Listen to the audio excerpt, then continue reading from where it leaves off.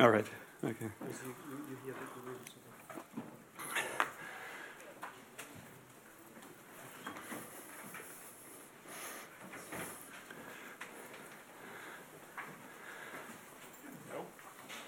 All right, good afternoon. Thanks to Roger, who has all kinds of local business, and Tom and others to invite me here. It's a real pleasure to be here, and I'm really excited to be here with all of you. I've already had many short discussions and made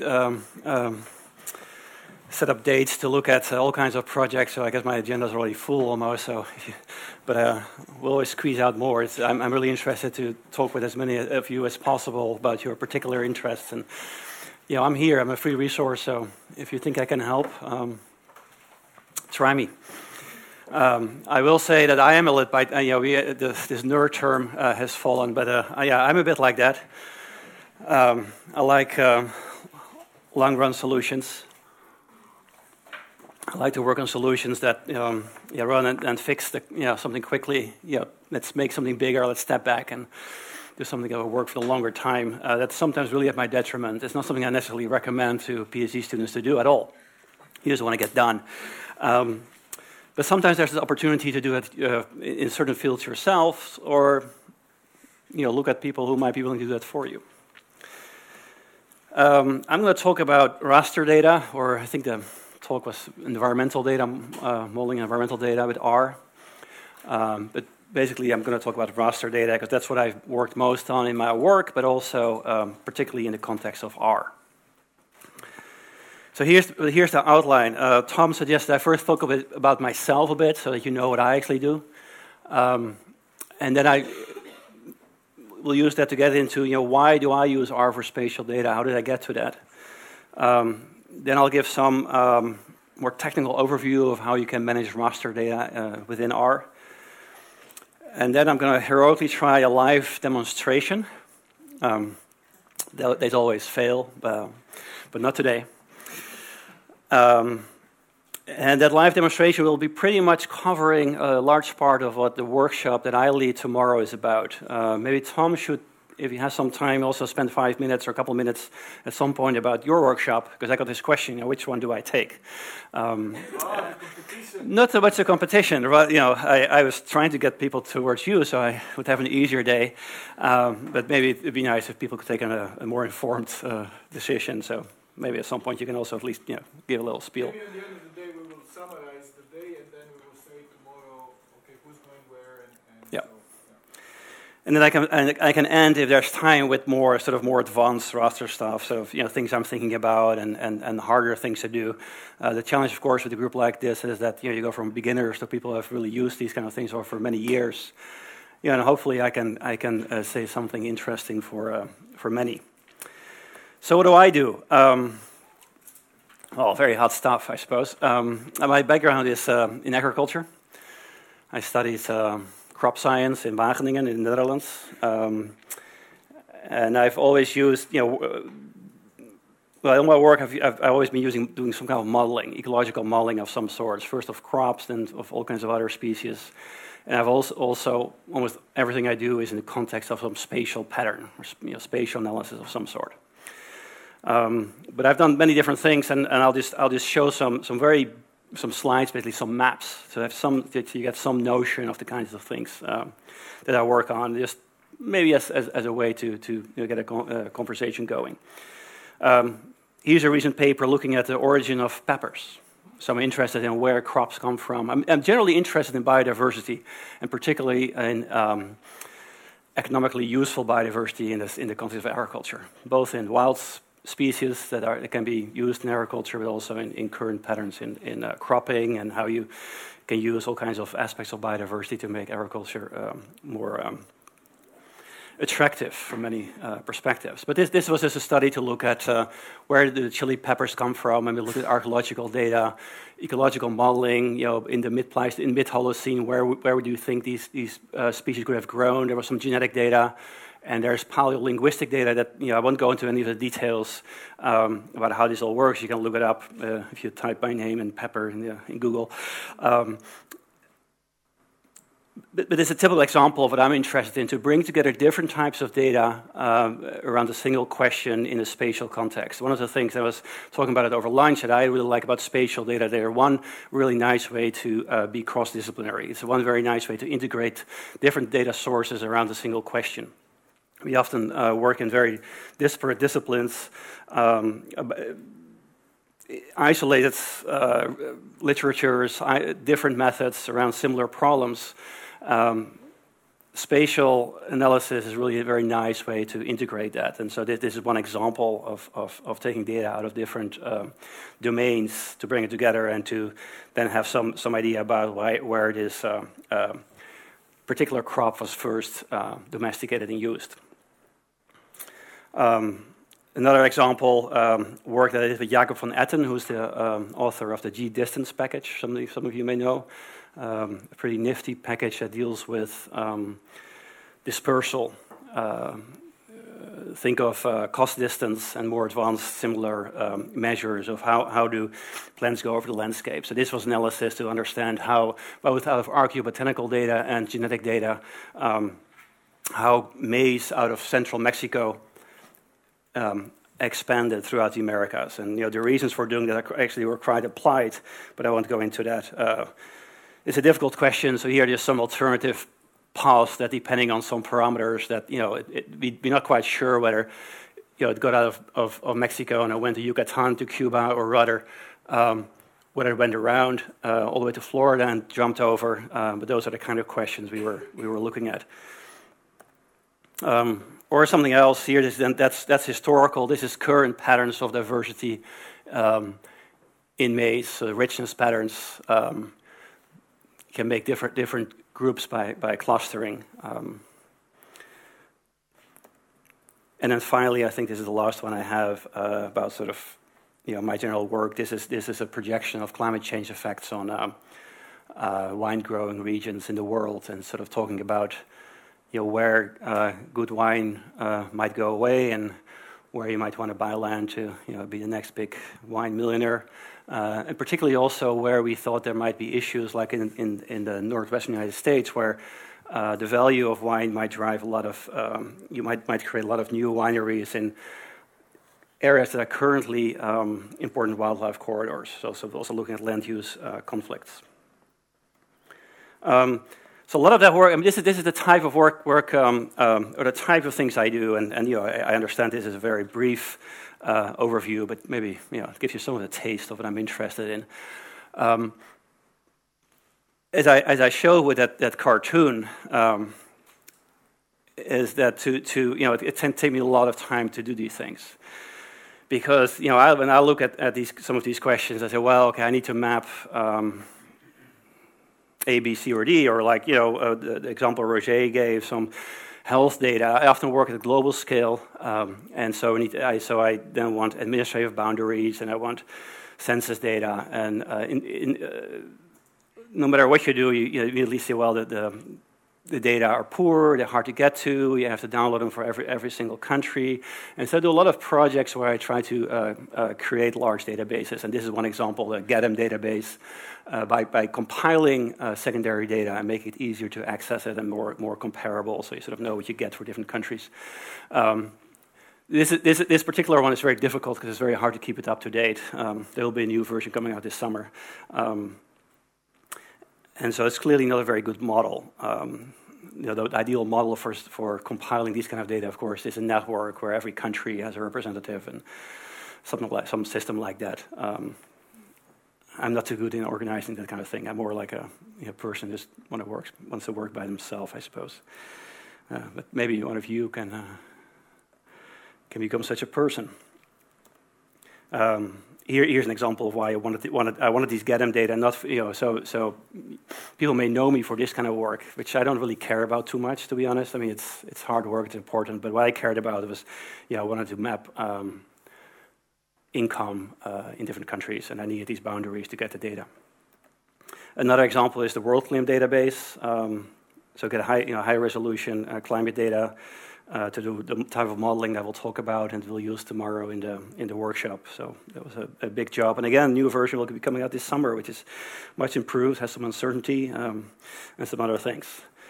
And just a last example before I get into the R things. Software Diva GIS is something I worked on for years to do some of these things before QGIS existed and before R was as useful as it is now. It's still available. People still use it a lot, to my chagrin anyway. I wish they wouldn't, because I feel it's so outdated. But it's there. And what can I say? Okay, so that was any questions about this part? I hope not too detailed questions. No. Okay, that's part one. I want to make sure that we do some different little parts. It's I have an hour and a half, so I know how hard it can be to listen to somebody for an hour and a half. But I have a little video halfway that is kind of funny, so maybe that will help. But do feel free to shout at me and questions, or insults, or whatever. Just keep things a bit alive. So R for spatial data. So a couple of years ago, I got into that. Long story short, at that point, people said, and a lot of this has been talked about already this morning, so I can go over it very quickly, but people would say, why don't we have GIS for that? And in a way, that's exactly what Tom was saying, but why don't we have GIS for that? And what's that balance? And you'll see that every one of us, whether it's Tom or Roger or me and Retzer or whoever will be speaking here, has somewhat of a different view on what that balance is. So Tom was saying, well, it's nice to sort of bring these communities together. I'm much more interested in just doing everything in R. I think that's really what I want to do. But that's not because it's right. That's who I am. But the reasons, I will say two or three things about this. I mean, repeatability has been mentioned by Roger. I was the head of a lab in the Philippines, and I would. People would come to me with results. They would work on the project and show me, here's a result, and you look at it. Well, the world map is upside down, or there's, all kinds of things were wrong with it. And you ask, well, what did you do? Well, I had this, worked in ArcGIS for 2 days, and I clicked all these buttons, and here it is. Okay, so it's wrong. So I'll try again. Try again. And now, okay, so and eventually get it right, probably. Now somebody else comes into the lab, say, I'd like to apply the same procedure. How do you do it? There's no formal way to transfer that, to document what you've done. So that documentation, that ability to inspect what was actually done, tremendously important. For me, the real reason why I started with R was that I wanted to use some algorithms, some new machine learning algorithms like random forest that are available in R, but not in, say, ArcGIS. Like most analytical things are not available in ArcGIS or at GRASS. It's a bit absurd. That struck me as a bit over the top. So Mark is saying, well, I can make a histogram in GRASS. Sure, an histogram, but general data exploration modeling methods are not available in GIS. And I wanted to do that, and I got really sick of exporting data, importing it, exporting it, importing it. And every time you make a mistake, every time you want to do a little bit different, you have to go to that manual step time and again. Of course, you can script in all kinds of different ways, but that was really what drove me. And I think it's particularly important for this audience. I mean, there's all kinds of different settings in which you can work with spatial data. Sometimes it's really much more about engineering and speed and things like that. But if you're a scientist or an aspiring scientist as a PhD student, creativity and innovation, that's where you really want to be, and that's where tools like R, which have downsides, are really at the top. But all those things. It's difficult, the help files, you sometimes read like, oh, this fantastic help files. I find it amazing how poorly the documentation is done often. And, you can't complain. You say, well, everybody's volunteer. And that's true, but you can't, so that you have no basis of, you didn't pay any money for it, right? So, but it's very strong, by geeks for geeks sense, particularly by statistical geeks for, so that will never explain the littlest thing about what is the statistics thing about. It's like, well, there's a book, you read it up, you find out, or do your homework. So that can be really difficult, and I try to be a little bit different and try to go a little bit further with that in the documentation I write. But it's always difficult. So you know, there's all kinds of things that are missing, and it's not perfect, not complete, but it's the best I know that for the kinds of things I want to do. So I'm going to talk about raster data, and I understand that not everybody here has a lot of background in spatial data, many do, but just to make sure that we understand the different concepts. So typically in spatial data we talk about vector data or raster data or grid data. Raster and grid are synonymous. Vector data are used to represent points, lines, and polygons, or if you like, well-defined objects. A country, you know where that country begins or where it ends, more or less, or the location of a weather station, a road, well-defined spatial objects, at least at some scale. And so they're represented by XY coordinates as points, or and then you can say, well, these points are actually connected into a line. I mean, this is not mathematically a line, so it'd be within GIS we call that just this polyline, a line. They can be combined. This can be just the roads in California, or they can be separate objects. And then you can say, well, you can then combine again, or complete again from the begin point to the end point, and now you have polygons. So this is how we think about well-defined spatial objects, or typically how they are represented. There's other data, though, that doesn't go well in this type of concept. So any suggestion? What would you say that what doesn't fit the vector model? What is not a well-defined spatial object?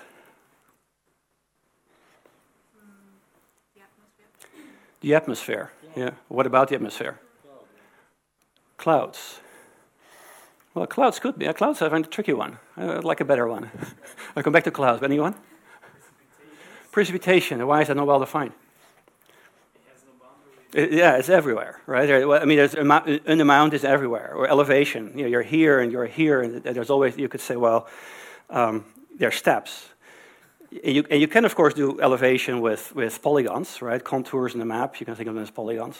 But typically it's continuous. So cloud, yeah, you could think of cloud cover as a continuous or there's always, you could also think as a cloud as well at one point in time, here's that polygon. So it depends a bit on the application, and very often that's actually the case. I mean, it's not really one way or another, it sort of depends on our perspective, what we want to do with the data.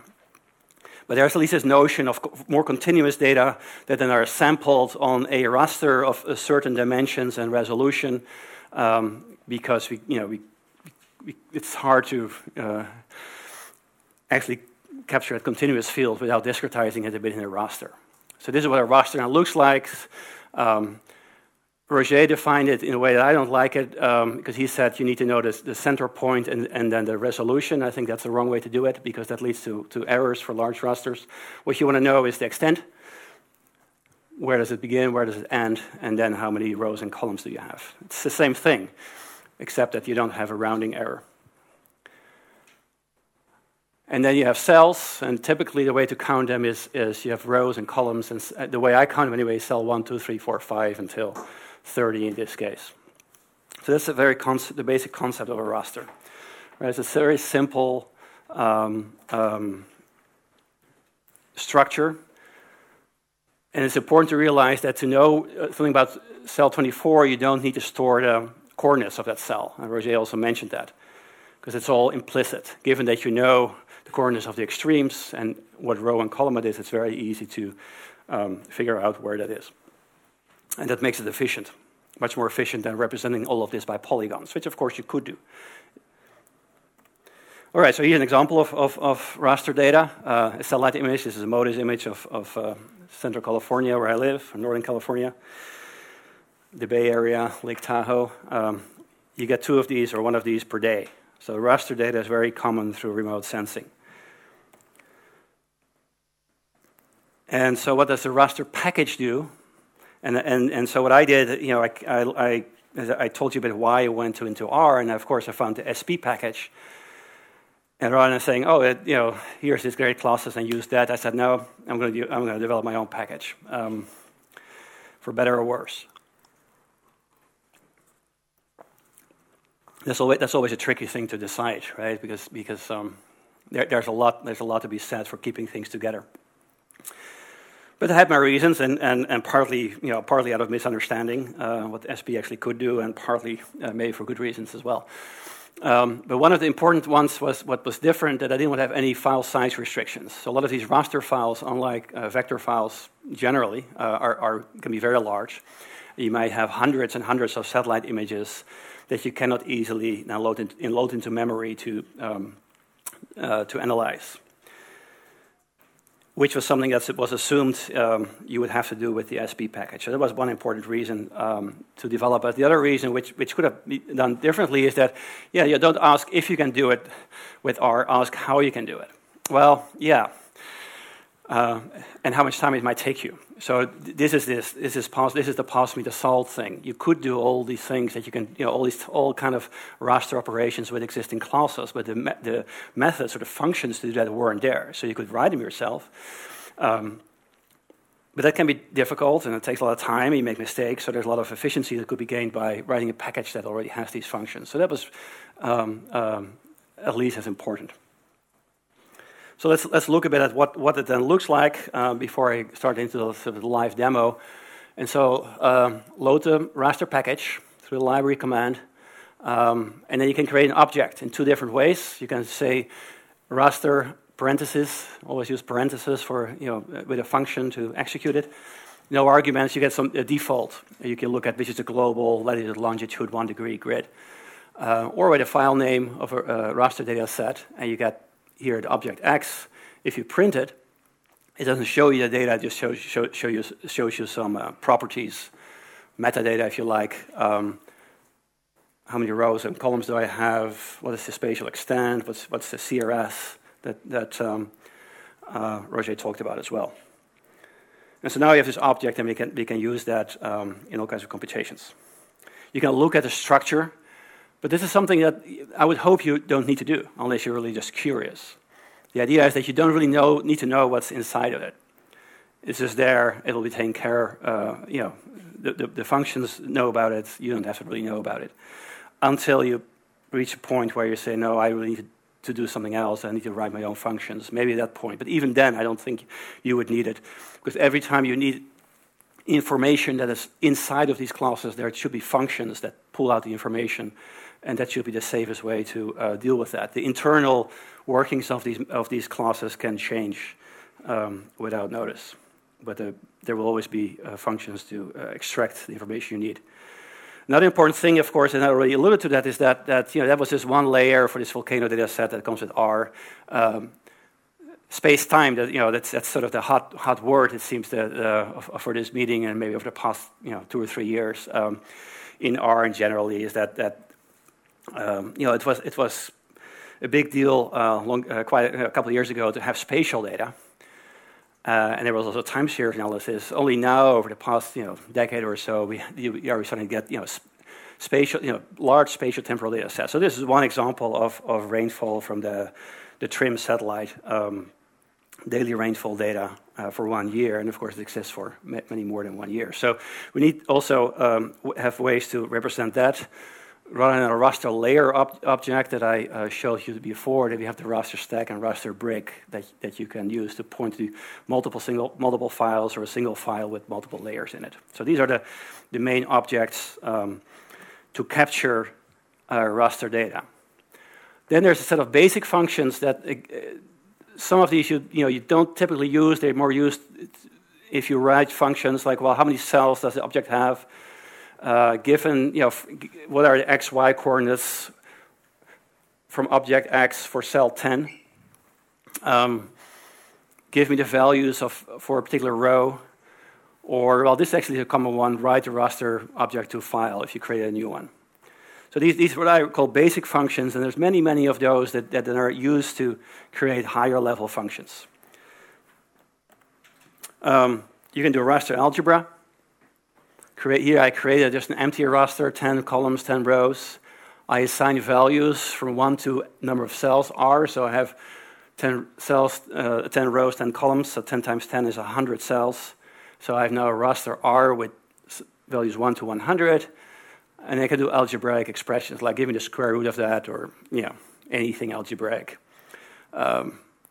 Sum the 2 times 2, and now make a stack, make a raster stack of that. Now I have S with 3 layers, and I can multiply S with R. So I have a 3-layer raster stack, one existing raster, I can multiply them. And in the typical R fashion, how does it work? You have 3 layers, you multiply with 1 layer, the shortest one gets recycled. So each layer in S gets multiplied with R. So what you end up is R times R, Q times R, and X times R. Half of you can't follow this, I'm sure. Who can follow?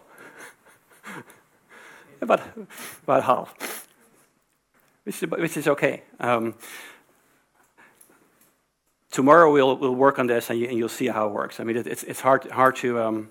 And I think I loved your say it again. What was your was it Latin? You say learning is about repetition. I very much believe in that. So it doesn't matter if it's somewhat over your head the first time, but try to get a sense of what I'm talking about, and it will become clear. But actually, I mean, your package allows you to remove that complexity of having a spatial object and then just do arithmetics. I mean, so that's what, in SP you wouldn't be able to do so easy. I mean, maybe the SP people will say, no, it's also easy, but in your... It's a little bit easier, I would say, yeah. Yeah, but like in the case when you have a stack and it's not the same grid, see, that's where it gets complicated, right? We don't have the same cell sizes and things like that, yes. Can you still do the raster computing the way you do it? Okay, well, that's a good question, and sort of it also leads to these functions. So now I get to a list of sort of higher level functions. So merge, put different rasters together, crop, cut out one part, a project, a raster actually called, change the CRS, aggregate, make bigger cells. And so now to get to that question. No, you cannot. You cannot say, okay, I have a raster with small cells and big cells, and I want to multiply them. Because everything has to align. And so ArcGIS will do it for you anyway. ArcGIS doesn't have any problem with it at all. The first GIS software that I used intensively, I guess I learned ArcInfo first, but then what I really used was Idrisi. Anyone use Idrisi here? It's such a pity. It's so nice. It's one of these packages that programs really missed the boat by not going open source, I think. But if you know it, you'll see I'm very much influenced by it. A raster package is very similar in sort of what it does and how it does it. And so this notion of having these pens, where are they? Here. Let's see if I can do this. Yay. So say I had a raster here, and now I can do a... No, I thought that could be a different color. Oh, there.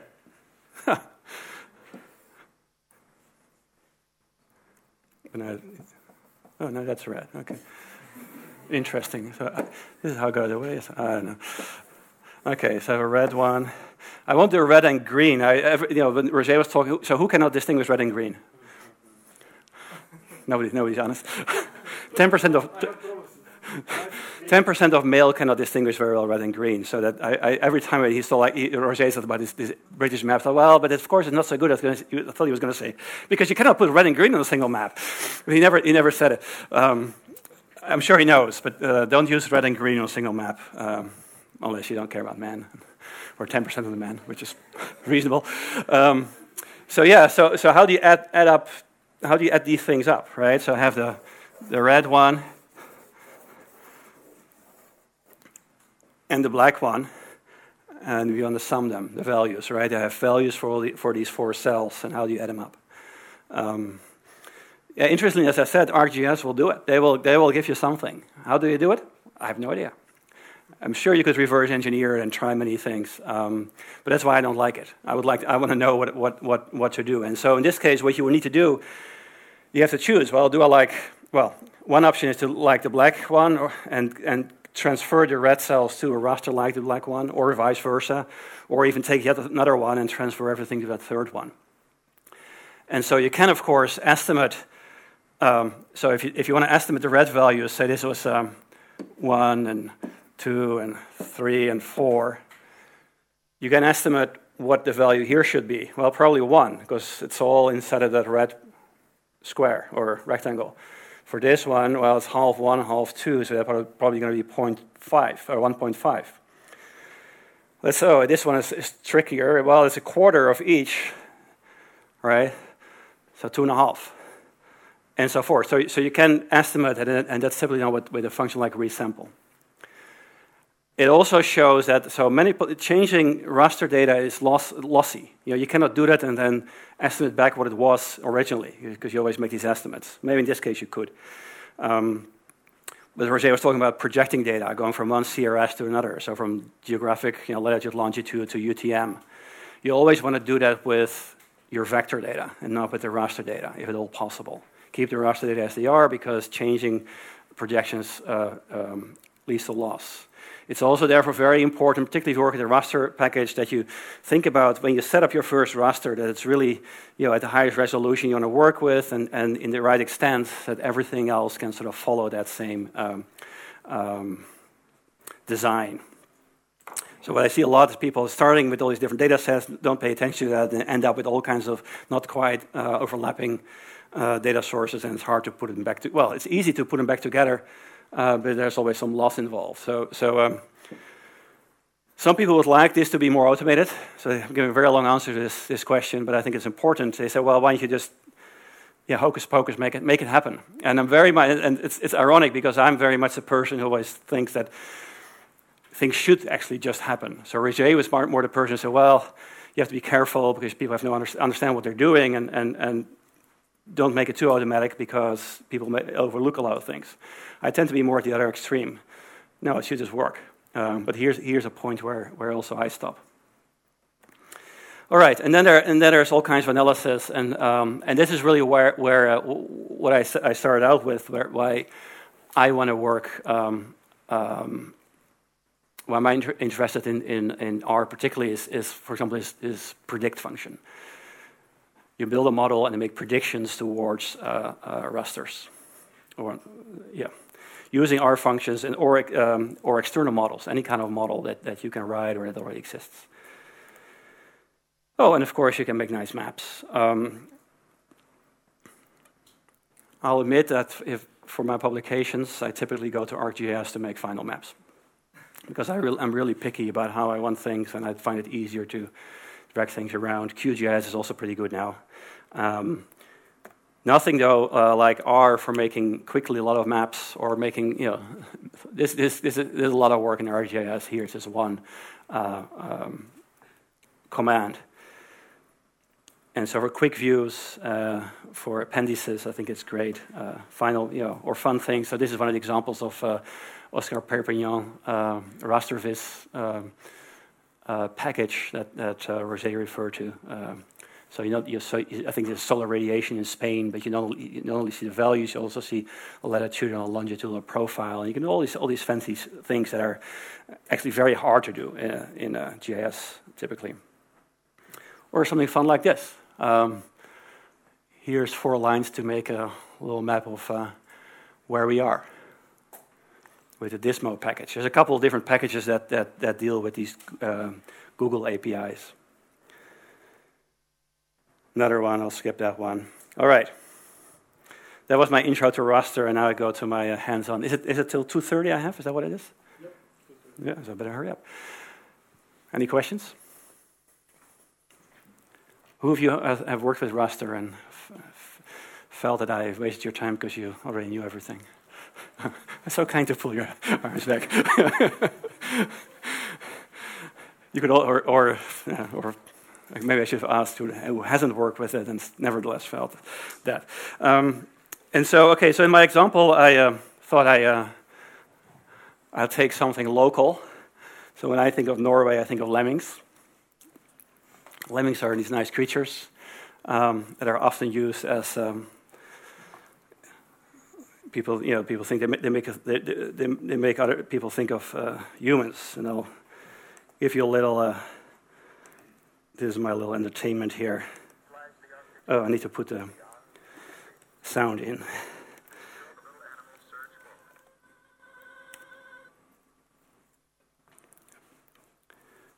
It's in, but now I just put the sound up.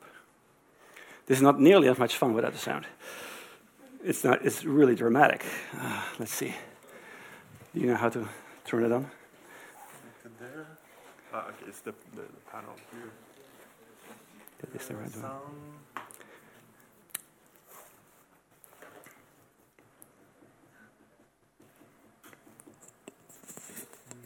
Turn myself off. Otherwise, let me try.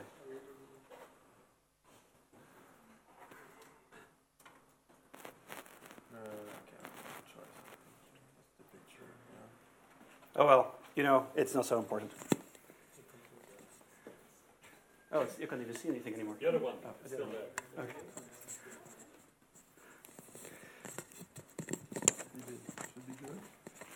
The hyperlink is on the PowerPoint, and you can watch it tonight in your hotel room if you're into drama. There's this music, and so it's all about these little creatures. Then they're actually throwing them in the water here. So that's the other thing about this movie. This is an old documentary where they actually got these lemmings and they throw them in the water to shoot the picture. So it's all staged. Which makes it even much more interesting, right? So this was before the time there was a disclaimer at the end of the movie saying no animals were harmed. This is made by Walt Disney, but it's in the 1950s. It's the same, Tom and Jerry, and they all hit each other, so it's fine for them. Okay, so here's these lemmings floating away.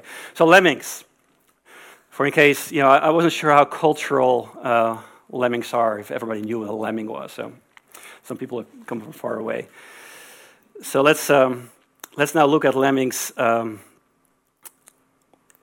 do some analysis. And what I'm going to use, I'm not sure what happened to that one. Maybe if I pull this out again, you can put that back.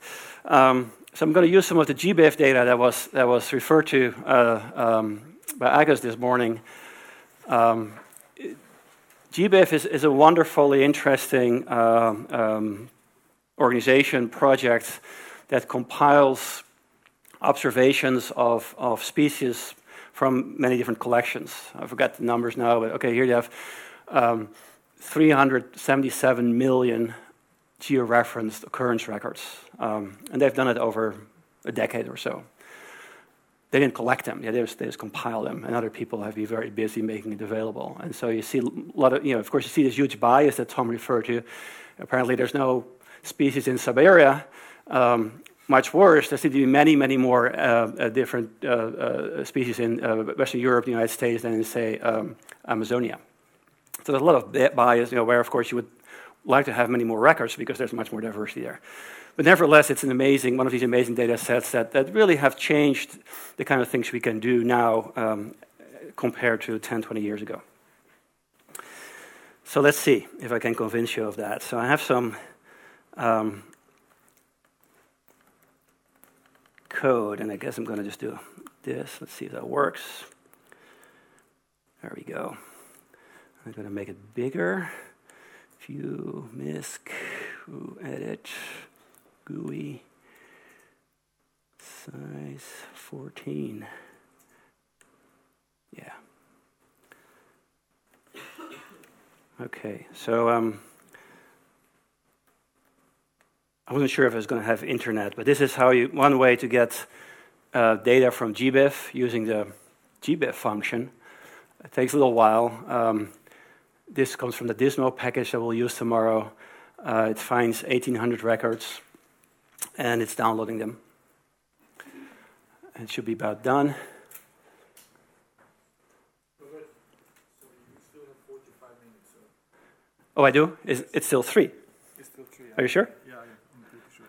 And so you have a 5 a.m. also on your laptop, so you have to switch to different time zones. So I'm almost waking up. So if I'm still a bit sleepy, that's... Thank you. Yeah, I don't think that will matter. But anything else you see in my computer I should hide? Let's see. So we got these data. let's have a look what's in there. It's messy because it's if we do the dimensions, so we have these 1,800 records with 25 columns. Let's just look at the head again anyway. It just fits on. Well, I think I probably missed the first. Yeah, it starts all the way here. So Lemmes, so that's, I had to look it up, but that's the official name of the Norwegian type. There are different lemmings in different places, but from Europe, Norway, etc., particular locations where they were collected or observed. Typically, these are animals that were trapped and then cut open, and the skins were taken to a museum and stuck. They're in drawers in museums. Latitude, longitude. So this one was collected by Edward Haske in 1982.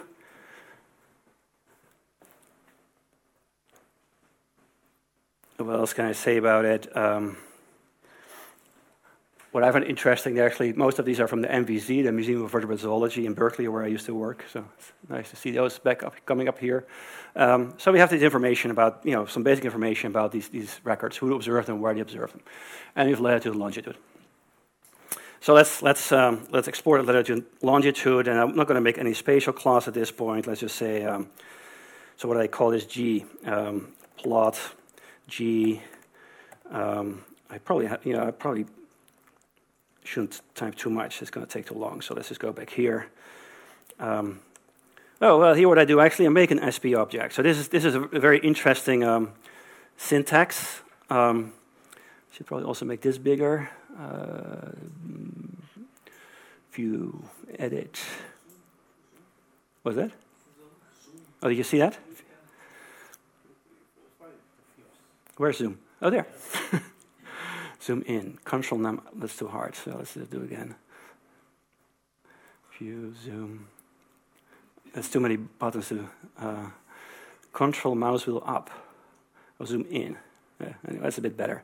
So this is very interesting SP language. So you say coordinates of G become a function of longitude or latitude. So it's a nice. They've reused sort of the syntax to do a statistical model. I always find, I use this in teaching a lot, and this is one step that people get a bit lost about, like what is this? But this is one of the things, just accept it. If you have a column called lon and a column called lat in your data frame, which reads CSV or a GBIF function creates, this is how you can make a spatial points data frame. It's one of these things that once you know it, it's actually very nice. Let's see what I did. What did I do? What is this? Oh, the R editor, sorry. It didn't do anything. Okay, let's copy it over.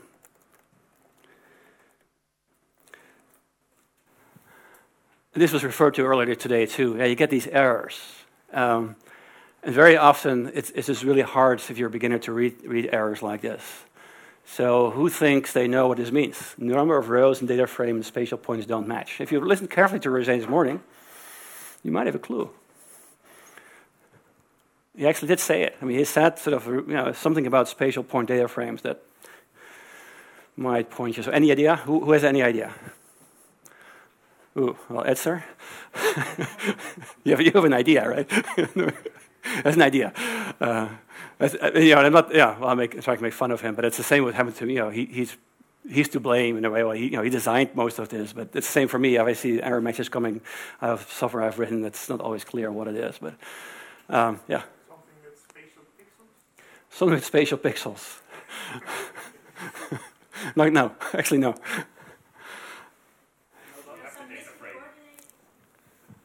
Go ahead.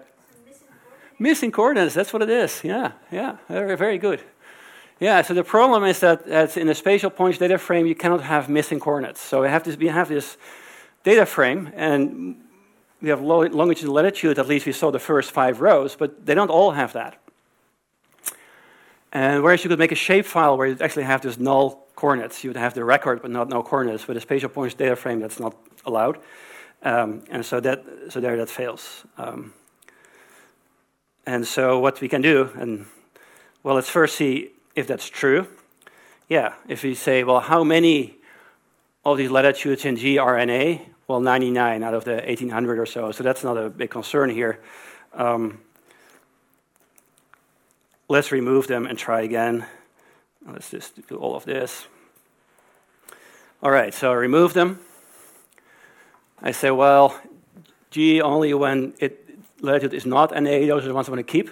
So this is something that becomes true or false. So you say, is NA latitude? It's either true or false. We don't want to keep the NAs, we want to keep the ones that are not NA. So everything that's true here should become false and vice versa.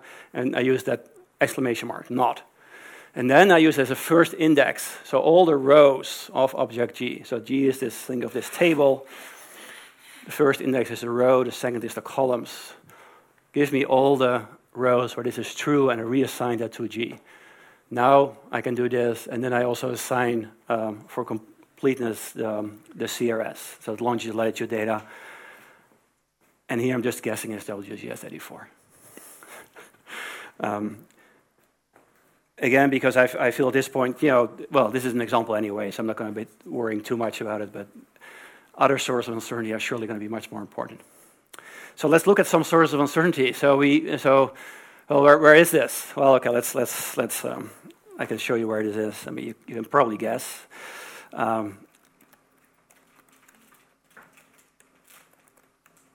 We got the map tools, world simple, useful, and that's because everything is black now. The points G, color is red. Okay, great. Most are in Norway. Well, we had the Norwegian lemming, so that seems good. Now, it's quite a few in Central Europe. I won't show that, but it turns out that those are fossil or old records. So those are very, very interesting. And I didn't realize that these were in GBIF now. Those are great because I do a lot of climate change work.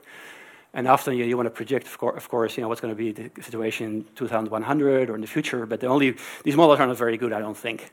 But having these historical data and now also climate hindcasts, you can, of course, try. You can take, say, the climate during glaciations and see if that's where you would expect these species to be.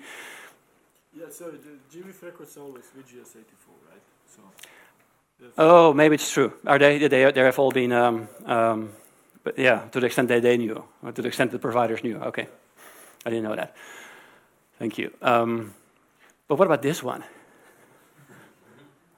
Well, first of all, I mean, typically where you tend to have a whole bunch around here. Why? Yeah, but around here? 0, 0. Yeah, you always got a lot of just out of West Africa somewhere. You're very quick. Yeah. Well, let's see if that's true.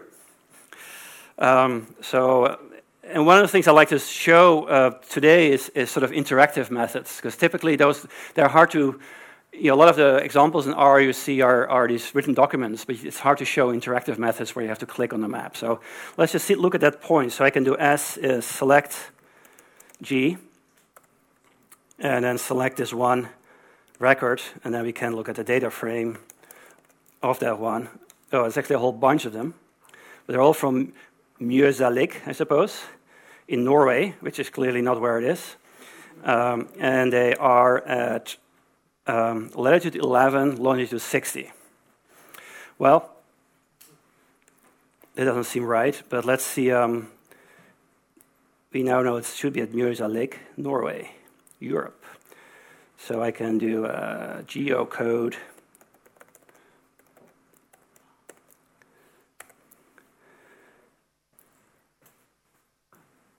And it says, well, it should really be Mjøsa, and it's 1160. So just as you predicted, it's almost exactly at what was it? It was S lat S lon. So 1129 versus 11, 60.39 versus 60. So that it's also pretty easy to automate. If you find outliers, well, the first thing you do, yeah, you put it there, you say, well, it fits, but you can also check now automatically with Google whether that's a reasonable place to put it. Whether, you also would think, well, 11 probably is a rounded version of 11.29, but that's anyone's guess, really. It might be. It might also be that now you end up in the middle of the lake, but then again, we do know that these lemmings sometimes end up in water, whether voluntarily or not. So we know that. I'm going to skip that point. Now, of course, you want to go back to your, make a spreadsheet and fix that. I'm not going to do that. So there would be two ways just to get the Norwegian points that seem to be the ones we want. Again, we could do selects, and I could just say, well, that's basically, I got them right. These are the ones I want. It doesn't always work. It can work. Another way would be, which I think I have here. Well, this is what I showed here. Let me just finish that line. So, and then you could actually save them to a shapefile, except that it exists. Override is true. And it says it abbreviates the field name. So it's an important step to take, though. Of course, the next time you're going to download these data, they're going to be different. So it's an important step to when even if you use these services, and I would predict that over the years to come, more and more of data you will be just using, getting over the internet and live into your script. The remaining problem is that they will change. And you may want to always use the most up-to-date data, but in another case, of course, you want to make sure that when you publish your paper, that you can go back to the exact data you had when you did the analysis, rather than some data that maybe has been taken away or added that may change things. Okay, let's see what I really wanted to show. Let's do this first.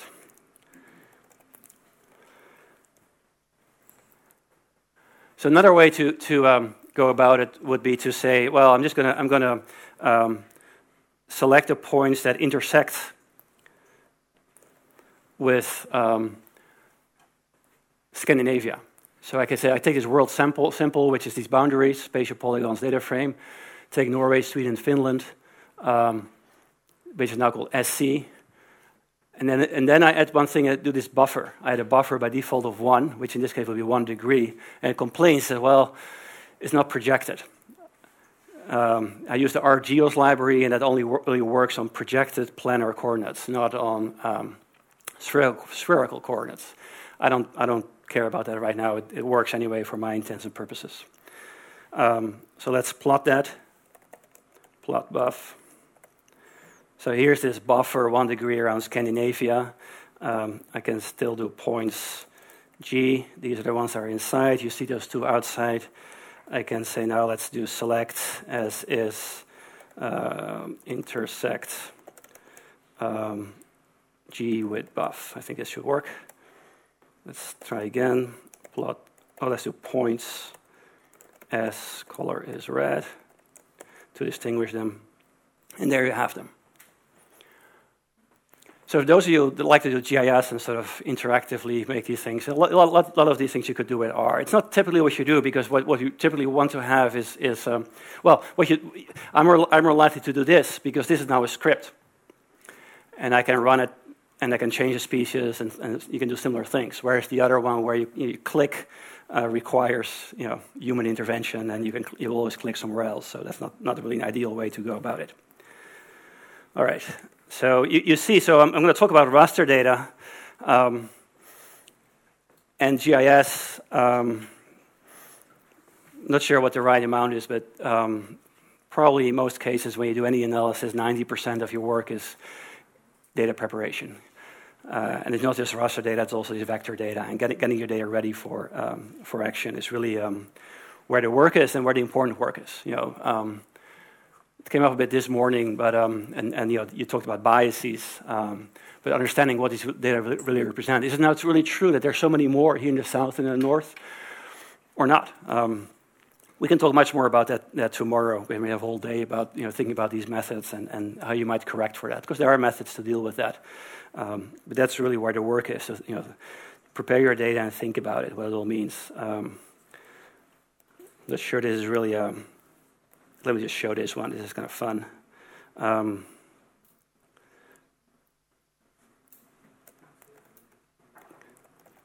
I guess we all like these, that's nice. So this doesn't work because of the So this is where we are today. Not interesting. We're in a gray area. I guess it makes some sense. Let's do. Not sure why I put this in, but I just like to show it, I suppose.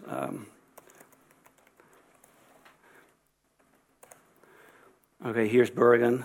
But there's one little interesting point to make. So now let's see where we are in Bergen.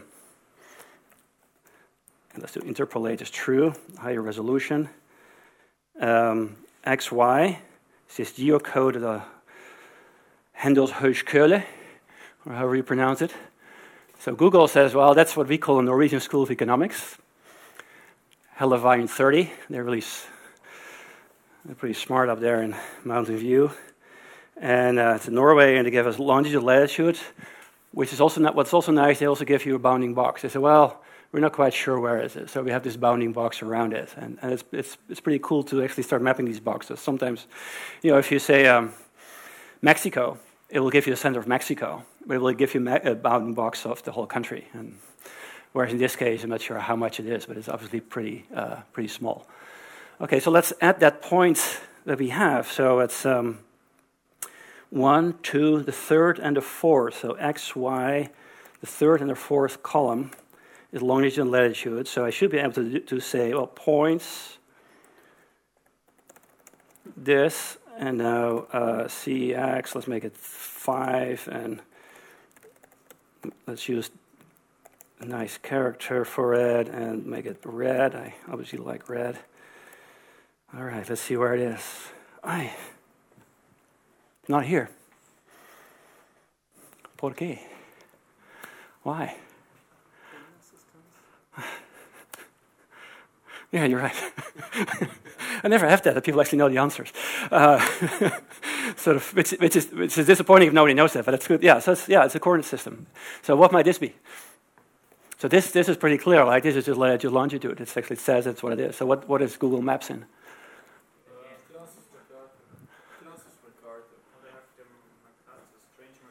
Strange Mercator. Yeah, they call it something like Web Mercator, but essentially let's just call it the Mercator projection. So they have this map, if you zoom out, where Greenland is as big as Africa and Asia combined, more or less. Why do they use it, though? What's so good about the Mercator projection? Straight lines for navigation, so that people on their boats can use Google Maps. It is a property of the map, it's true. And that's why that was really important when it was invented in the 16th century or so, because it's very good for navigation, because straight line is a straight line. But that's not why it's used, that's why Google Maps likes it. So the problem with these map projections, and you might wonder why do all these different things exist, is that you cannot have your map and eat it, or however you say it. So you always give something up when you make a sphere flat. Think of your orange, you peel it, and then you can't make it flat. And so you have to give up either direction or sizes, so relative sizes. So Greenland is very big relative to what it is, or shape. You get distortions. And so Mercator is nice, it doesn't distort, so the shapes are conserved. And so if you zoom in, it has a nice shape, but for the whole world it's not very good. And so it's Mercator, and so I have this little helper function. You don't have to go to the official route just for the Mercator, because it's a very simple transformation. But it's one of these very typical questions we get on RSec Geo and elsewhere. Like, I have these two data sources, and I put them on top of each other, and they don't show. Projections. They are important. All right, let's go to the actual raster data and the modeling. Okay, so here, this is where we start with raster data. So again, I'm using some data from the web. So I'm using these WorldClim data I talked about, so the global climate data. I use some variables called bioclimatic variables. Basically what it means is Rather than using monthly data, you say, the total annual precipitation or the temperature of the coldest month, so that places among the world are more comparable. And let's first look at W, what that actually is. It went very quick, by the way, because, I want me to zoom. Let me escape that. So this would normally take some more time, because if I have to download the data, but because I already downloaded it before, it's quick. If I change the directory or so, it will be slow. So W is this raster stack. 1,800 rows, 4,000 or so columns, etc. Global extent, except for Antarctica, is cut off. Long lat, and here are these variable names: Bio1, Bio2. They don't mean anything to you, but it doesn't really matter. So Bio1 is average annual temperature, degrees Celsius times 10, so minus 27 to 31. Bio12 is annual rainfall, from 0 to almost 10,000 millimeters. Raster stack, 19 layers. So we can plot that.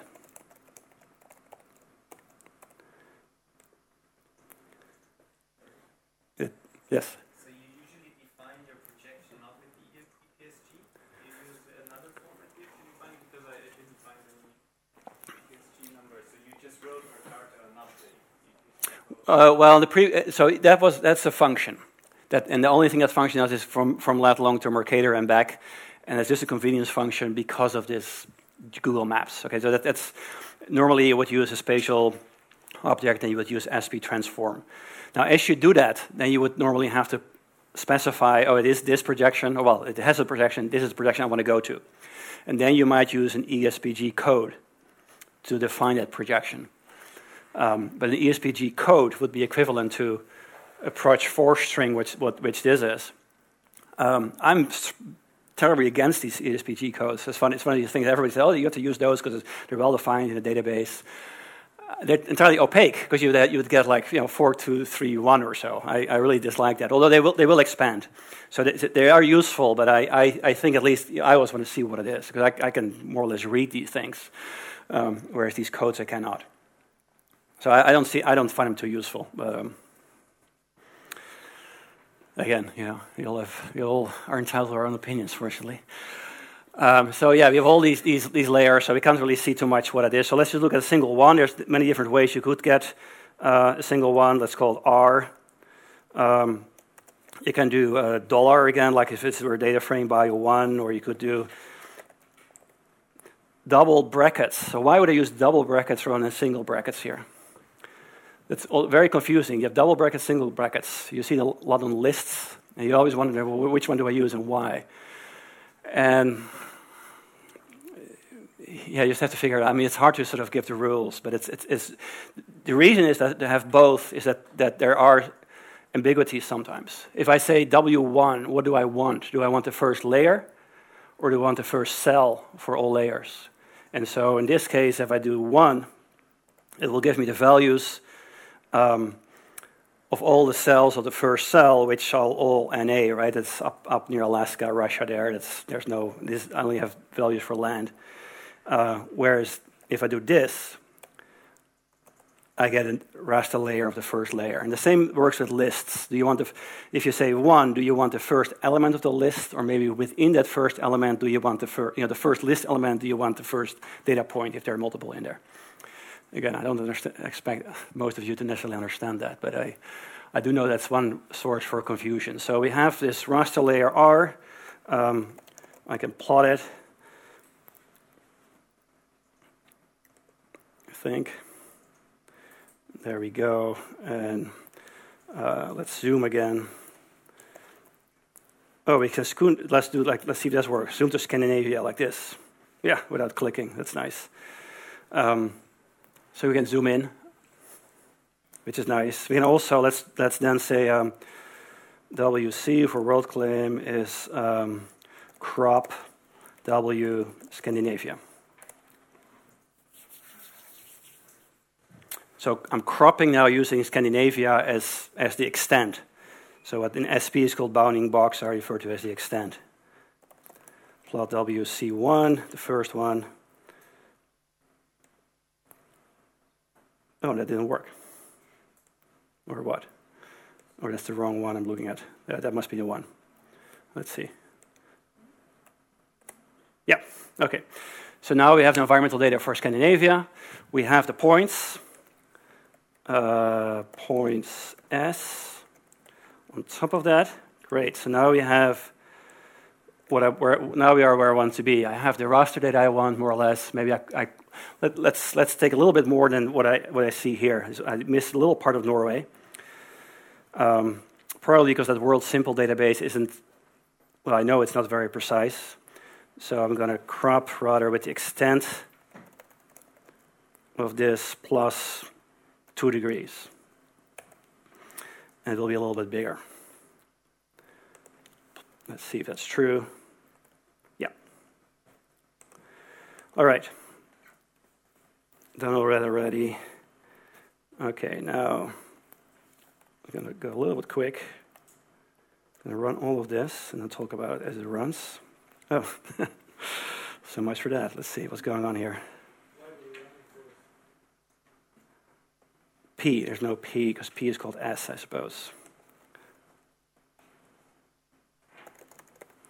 And there's no library here. Good eyes.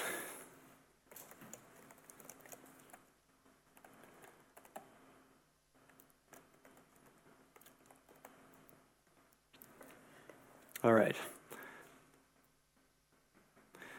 So the first thing I did, I'll show it here. Let me go this side for once. I say extract from WC, which is this climate data, using the points P. So for every point, tell me what is the climate for these 19 variables we have for each point. So now and then I know something about those points. And I make a data frame out of that and add a new variable, PA, for presence absence, and it's 1, because those are the known presence points. And now comes the trick in this species distribution modeling, that method I'm showing. I actually forgot to show the introductory slide about it. But what we basically are trying to do is saying, well, these species occur in these places, so we know something about their climate, their environment, that apparently they like, because they're there.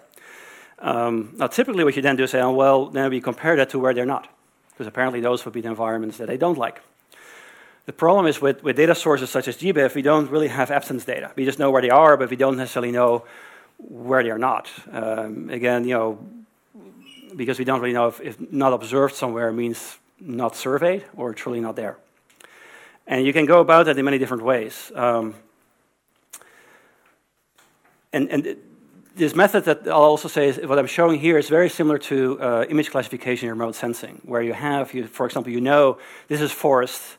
And here I have some predictors. In this case, it would be climate, it would be reflection in different bands, different wavelengths, blue, red, what have you. And you would say, well, we know this is forest, this is the reflection at these locations, and now predict where else is forest. The difference with that method is typically you would have all possible land covers. So you would know it's either forest, or if it's not forest, it's going to be urban. If it's not urban, it's going to be water, or you have them all. Or at least you would have forest, non-forest. Here we don't have that. We just have this species is here. And so the typical way to deal with that is to say, well, we're going to compare it with just a random pattern. So if it didn't like anything, it would just be all over the place. We're going to see how different, how distinct this pattern is from a random expectation. And so that's what I do here. I just get some random points. And in this case, I take as many as I had presences. Typically, you actually take more. Then I extract the values for these random points. Make a data frame, say presence absence there is 0, so absent. I combine them. I take a sample, a k-fold sample, I make 5, I assign the number 1 to 5 randomly to every record to extract 20% for testing, 80% for training the model. Typically, you actually do this 5 times. Every k-fold it will be used once for testing, and 4 times for model fitting. I will talk much more about that tomorrow, this whole notion of cross-validation and why it's so important.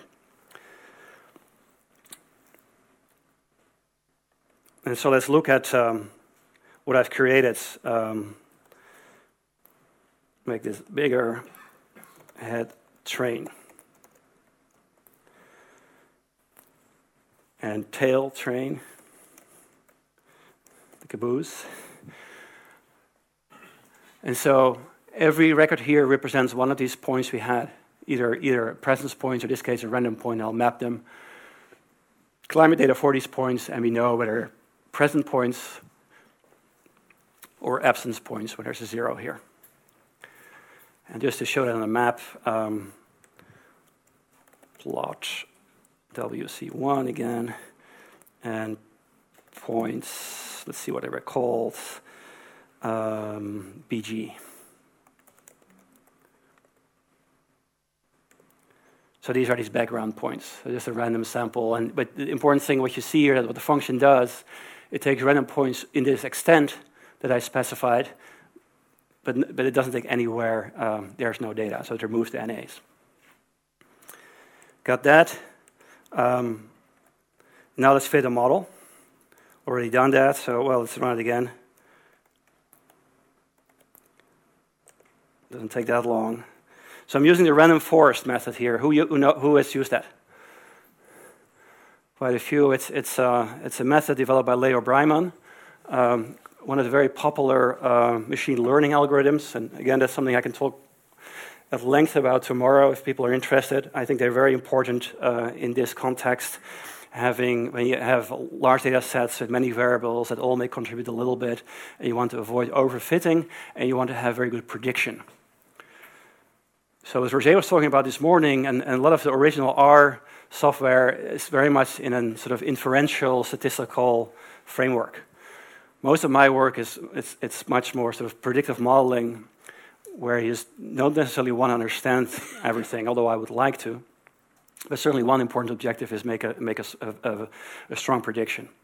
And random forest is a particularly interesting algorithm for that. Other ones, I mean, it started mostly with what they call neural networks. It's one of the first methods like that, but they have a complex method. Boosted regression trees would be another one. Support vector machines. There's a whole set of them. If you look at M, it says how good it was. It says, well, it was a call of random forest. Okay, I should explain this. Present absence as a function of dot. Dot meaning here all other variables in the data frame train. So I could have said, I could also have written out present absence as a function of bio1 plus bio2 plus bio3, etc., etc., etc. But I don't do that because the dot is much less typing. Using data train, it used regression rather than classification, made 500 trees. It tried 6 variables at each split. I can explain that, what it is, and then it explains 77% of the variation, which seems good, right? That's not a bad thing. So what happens with random forest is it fits something like a card, where it could have said, well, if precipitation is more than 100, we go this way, if less that way, but if the temperature is less than 20, we go here, and the probability is 0.2, else it's maybe 0.3. If you go here, but if some other variable x is more than 5, maybe it's 0, but if it's here, maybe it's 0.9. This is a card, a classification and regression tree. Very simple things to understand how they work. Leo Breiman came up with that.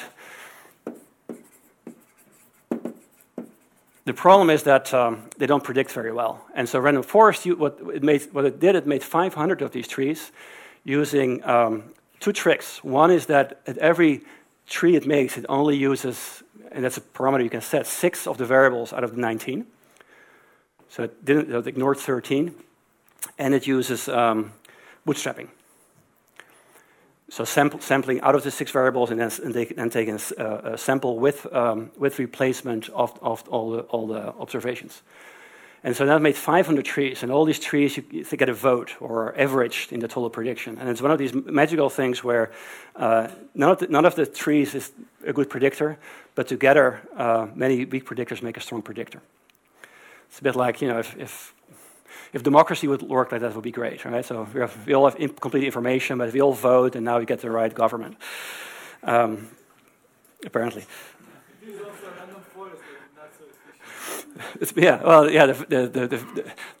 The percent variance explained is not always high. Sometimes it is. There's cases where I think it is, but what I was going to say about, well, I can say much more about it tomorrow, but I'm really interested in these methods, and I'm certainly interested in talking more about it. But my time is quickly running out, so and I haven't showed you any of the results yet, but I'm about done with this, and I have 2 more slides. Any questions so far? Yes. Are there any special issues you need to consider when you use abundance data instead of presence absence data? Oh, well, yeah, if you have abundance data, you can certainly use that. Actually, it's much nicer. No, it'd be great, right? To run a 0-1 response, which you could think, it's a binary response that you could do classification on, then you'd truly have a continuous variable or a somewhat continuous variable. Yeah. No, I don't think so. You might want to transform it or something like that. But the other thing I should point out, because it's one of the reasons why this works well with prediction is that these are in fact interactions, but you don't have to specify them. The model will find the interactions for you, but it has ways to avoid overfitting. All right, so I made a prediction plot PF. So what I did here, I said I have the model, and I basically say predict to this raster stack of climate variables using the model M. So M was the random forest model, and now I get a prediction somewhere, and there it is. So that's the future prediction. This is the current one. So this is now a map showing, if it's dark green, is where the climate is very similar to the climates where we observe the species. So supposedly very good for it. And you could then start looking about, there certainly are places where it hasn't been observed, and you could start wondering, well, why is that? Or, and there are thousands of papers about this method and using it in all kinds of different ways. A typical one is in climate change. So applications, if I just found the best threshold, I won't go into that now, but if you just look at presence-absence, so this is according to this method where the species should be present, or at least where the climate is, the environment should support the species to be there. Whether it is there or not, could be for other reasons as well. Maybe there's a city. Current climate, and then I got this future climate, this CMIP5 data climate, also with this get data function. Again, I can talk about that much more tomorrow. We can look at the future climate. Well, there you go. This is one of the reasons why I actually don't believe this method very much. It's just too common that everything goes extinct. Doesn't really make sense, that it gets warmer and everything goes extinct. But then again, a lemming is certainly a Northern species, and maybe it can go up these mountains, and at some point maybe it can't go further. So maybe it makes sense in this case. We can look at the difference. I think I did that somewhere. No, not here. So the last line I'll show you what I.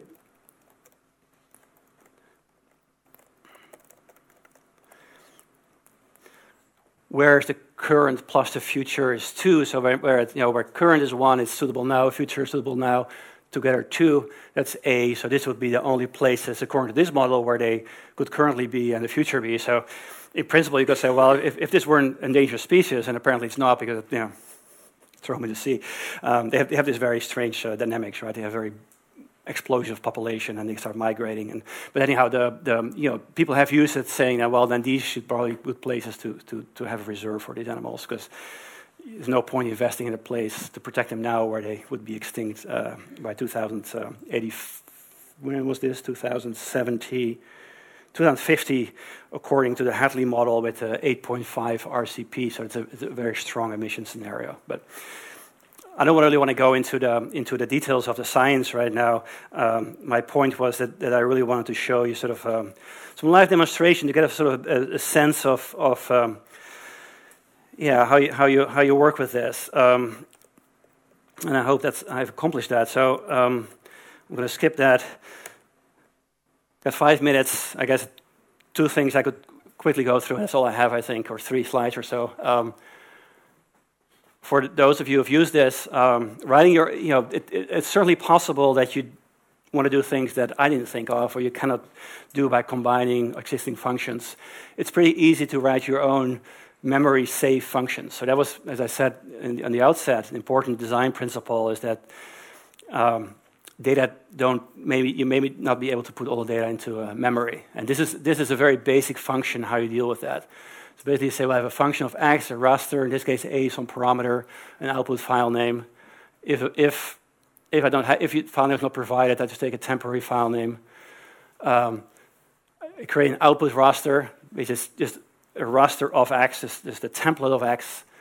Start writing that, so now it's ready for writing. I determine the block size, how big the chunks of the data are that I can read at any one go. So if it's a very large file, so I may have many, many blocks, and then I loop over the blocks where I say, give me the values of the original data. Do my algorithm, which in this case is stupidly simple. I add A to the existing values, but this is where you would have your lines and lines of intelligent code that would do something spectacular. Compute something. Write values to out for that same row that we read it for. Keep going over all the blocks. I'm done writing, and that's it. So this again shows sort of these basic functions like write start, block size, get values, write stop. That should make it very easy to develop your own functions. So the main bottleneck in the raster processing in R with the raster package is speed.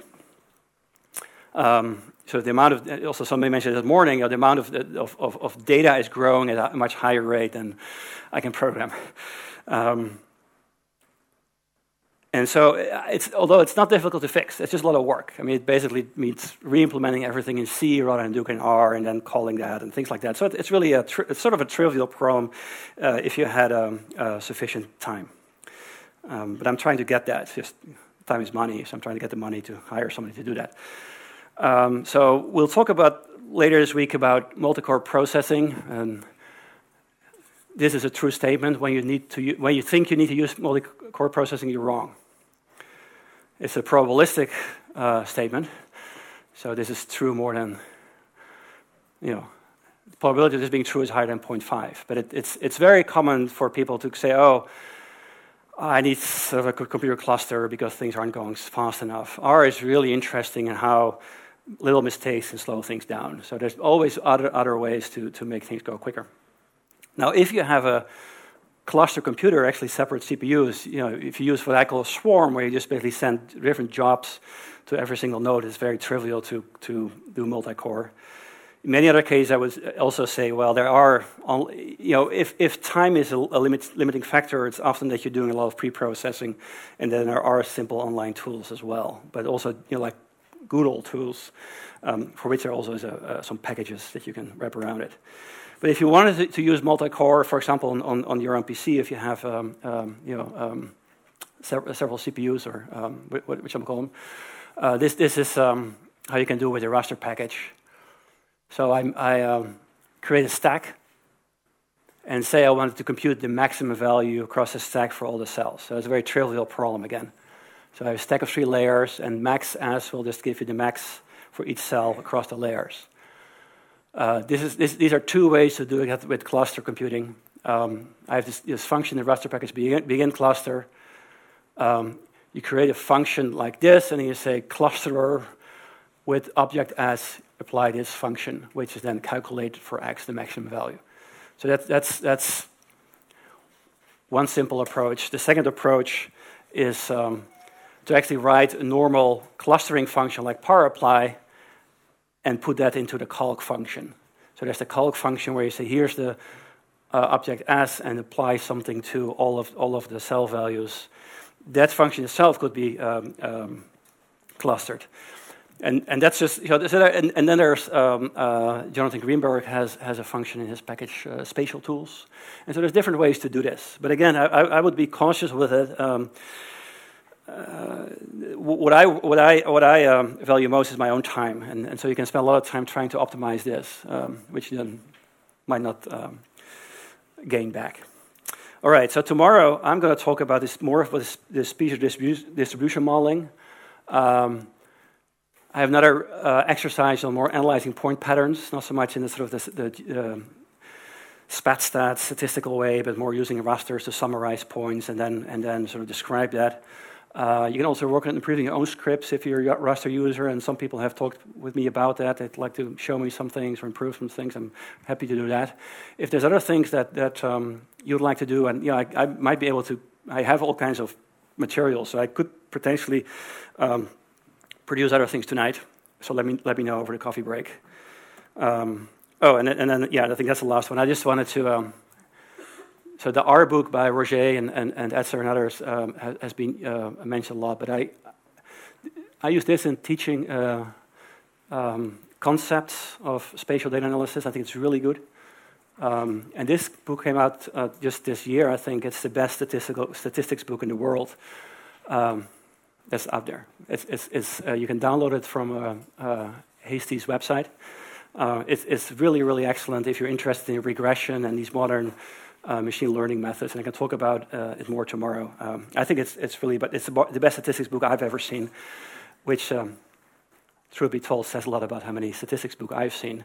But the ones I've seen, there's very few I understand, and this is one book I can read from cover to cover without ever really getting into trouble and still learning a lot. So, excellent book. If you're interested in regression and random forest, that kind of thing. It doesn't do any spatial things, but it has examples in R. This one doesn't. All right, that was my talk. Thank you very much for your long attention. And nobody fell asleep. Okay, so the objective is to get you to code as fast as Robert by Friday. Questions, yes, please. I have just one question. The demo scripts that you showed in the slides, are they made available? The slides, I will certainly, the demo script I code, but it's also, the handout tomorrow shows that also. But I'll copy this. Okay, you have the history if you want it, sure. Very interesting to study. Yeah, okay, all right. But the handout tomorrow is does the same thing, but then with text around it, so it's a bit more formal, but you're free to have this as well. Yeah. Any other questions? So how many of you are using raster package?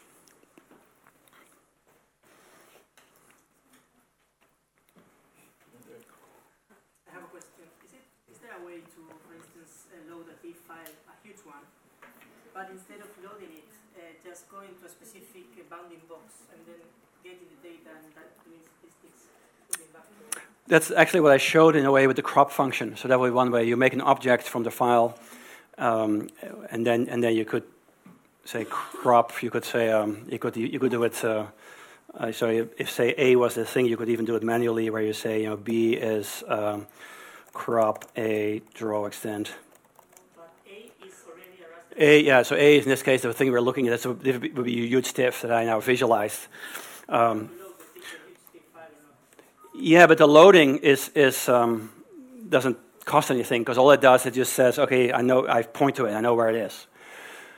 Plotting it may take a little while, but not really. If you really want to be quick, you could say, plot A, max pixels is 1,000. Okay, it's very, there we go. And then what do I do next? Click, and now I have B as my my subset. Now, formally, what you would rather do is you say E is extent, 90 to 92, 23 to 25, whatever your area of interest is, and you would say crop. That doesn't overlap probably, so it'll give an error, but something like that. So this is. So I have some large TIFF. I define my area of interest, and I crop out the data.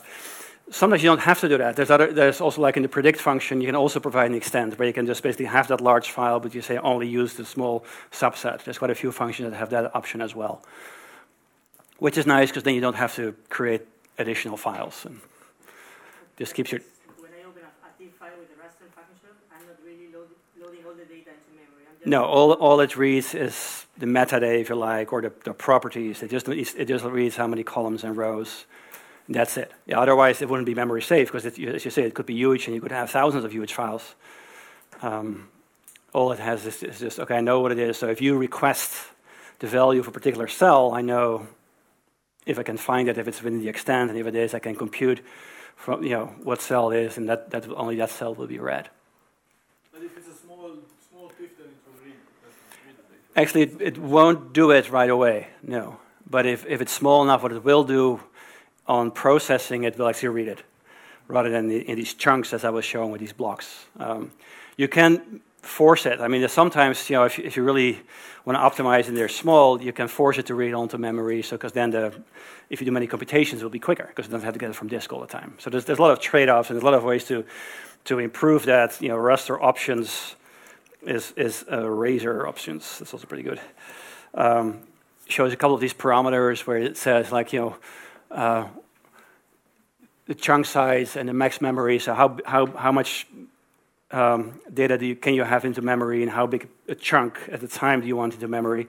The bigger you make this, the faster it will go. These values are pretty conservative. If you have an expensive machine with a lot of RAM, you can really up this up and make it go quicker.